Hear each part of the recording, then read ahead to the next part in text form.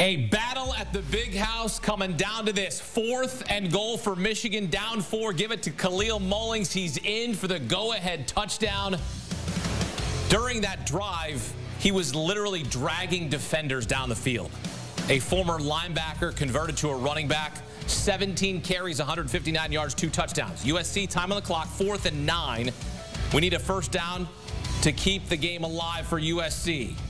Miller Moss to the sideline and short of the sticks, 1 yard short.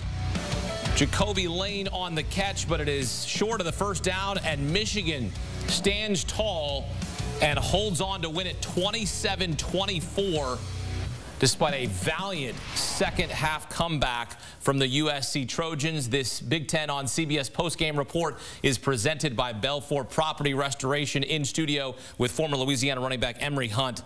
What a game that was. Just first, your reaction to how that all played out. Run game, defense, 2024 was still alive, baby. I loved it. How about Khalil Mullings and what he was able to do on that drive? I mean, he was dragging defenders down the field. That 63-yard drive, shedding tacklers. They let him finish what he starts as he runs into the end zone for the go-ahead score. Well, when you have a guy that showed that he wants to win, like he did on that throughout the game, but on that drive, breaking tackles, getting them down in position to perhaps win the ball game and then subsequently scoring a game-winning touchdown, you tip your cap to that young man, because this shows you the want to, the effort. They didn't panic when they were down, and they were able to lean on a guy like they talked about all throughout the broadcast perfectly. Former linebacker turned running back, did a great job in not only starting the game, but finishing the game with authority.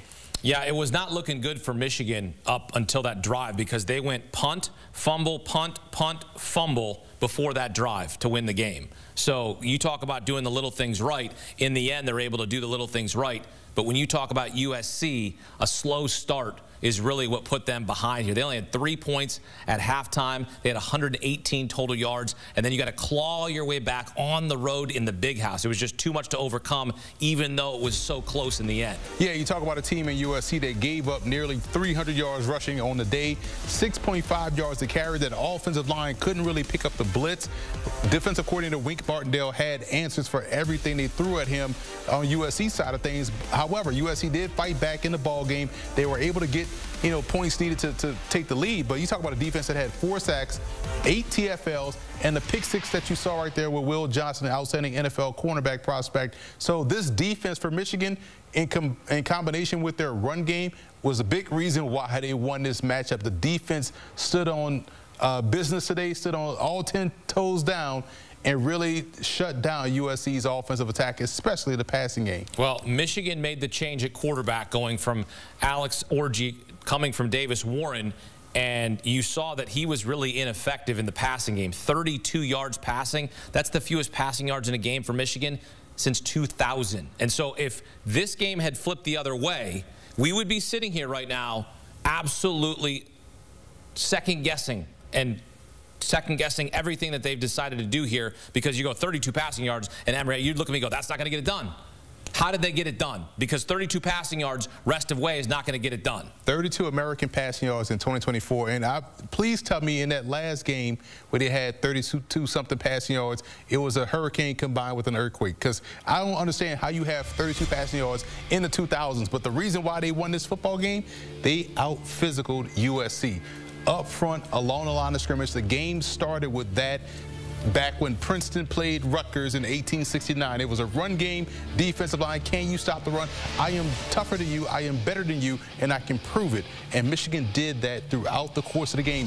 Passing game be damned. We went out there, we ran the football. You couldn't stop us, and we got the win. So are you sticking with Alex Orji next game, or are you thinking about going back to Davis Warren? What are you thinking about here if you're Sharon Moore? To be honest, I like the mindset that Michigan played with. Hey, this is a physical mindset, so I think you stick with Orji, but you expand his passing game. You expand the play calling to help him ease himself throwing the football, so you become a little bit more balanced as opposed to being 95% run like they were today. When you take a look at what you saw from USC, what do you take away from the loss, a 27-24 defeat, because it was a tale of 2 halves for USC? Give USC credit for coming back and taking the lead, but you also have to look at their offensive line. There are some question marks there moving forward. Teams now know that they can get after the quarterback. They can gamed them up defensively, and that threw off their run game on the back end of the contest, so they couldn't close out the game. So I worry about their offensive line moving forward. That's the big negative takeaway. But the positive is the fact that they went out there, came back, fought through adversity, and took the lead. They just couldn't close out the game. That was a heck of a game, Emery. Really, I mean, that was right there why we love this sport, why college football is so awesome on a Saturday. Two big brands, two rivals. You have differing styles here. You have USC who wants to pass. You have Michigan wants to run. You have Michigan's defense showing up. USC getting its first taste of Big Ten football, even though they said they had Big Ten football when they played LSU in the opener. So how about that Big Ten football? This was the real taste for USC. Now they know what they can expect week in and week out, and this is the kind of games that you're going to get. This is why we love it. I mean, this was incredible from really, I mean, early on it was starting to get a little, we were like, okay, is Michigan going to pull away here? And then USC comes back and makes it a game. Absolutely. I can't say much more than that. I love it. I love the fact that we had a great game here on CBS, because that's the kind of stuff that you tune in and you watch play for play here as you take a look at Michigan and the longest active FBS win streaks in conference play, now stretching it to 23 as they take out their new conference foe, USC, once a rival in the Rose Bowl, now a rival in the Big Ten. And let's get right to the site, get back out to the big house. Welcome to CBS Sports lead college football analyst Gary Danielson. Gary, we're just talking here at how fantastic that game was. There was some mistakes, sure, but the way that finished, that was an incredible finish from two football teams that fought all day long. You know, everything about this game is like the contrast, right? I mean, West Coast, Big Ten, brands. Both teams are brands. One's going to run it with a quarterback that they're afraid to let throw it. The other one wants to throw it, but they don't have an offensive line that can block it. So you saw the maneuvering all game, but the one thing that stood out to me is it was a fight to the end. That was really fun to watch, that type of competition. Gary, I was a little bit confused by that last play that USC ran 8 yards to the sideline when you need 9. What did you see there from your vantage point? Yeah, they would have loved the receiver to go another 1.5 yards downfield. And, you know, that's what you got to do. You know, I mean, they're, you know, college receivers and pros might give you an extra yard. And I don't think it would have made any difference to Moss whether he would have gone another yard. So, yes, that could have been. But the ball was thrown to the sideline. Once he was there, there's not much he could have done. Miller Moss did a heck of a job in the second half with 3 touchdowns. Alex Orji did not throw a touchdown. They only had 32 passing yards in this game, Gary. That's the fewest passing yards in a game for Michigan since 2000. What do you think about going now forward with Alex Orji as he replaces Davis Warren rest of way here, Big Ten play?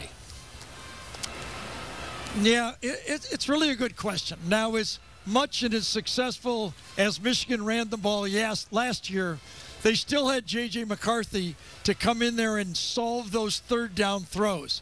Now, you could see in this game, when it got to third down, there just was nothing there. So I think Michigan gets the W. It's a good win. There's a lot of teams they might be able to play bully ball with. But can they do it to the elite teams? Is it enough for Oregon? Is it enough for Ohio State? I mean, those are the ones you wonder about. So that's still a work in progress. I don't know how much better Alex Orji can get as a passer, but I think he has to get a lot better if they're going to win the championship in the Big Ten. Tough to walk into the big house and get a win in conference play. I know Texas beat them at their place, but when they play conference games, they're now 14-0 at the big house in conference play. Gary Danielson post-game here with us on CBS Sports HQ. Gary, thank you. Appreciate it. We'll see you next week. All right, thanks, guys. Still to come, full highlights. The big game at the big house delivered a big result. Next on CBS Sports HQ.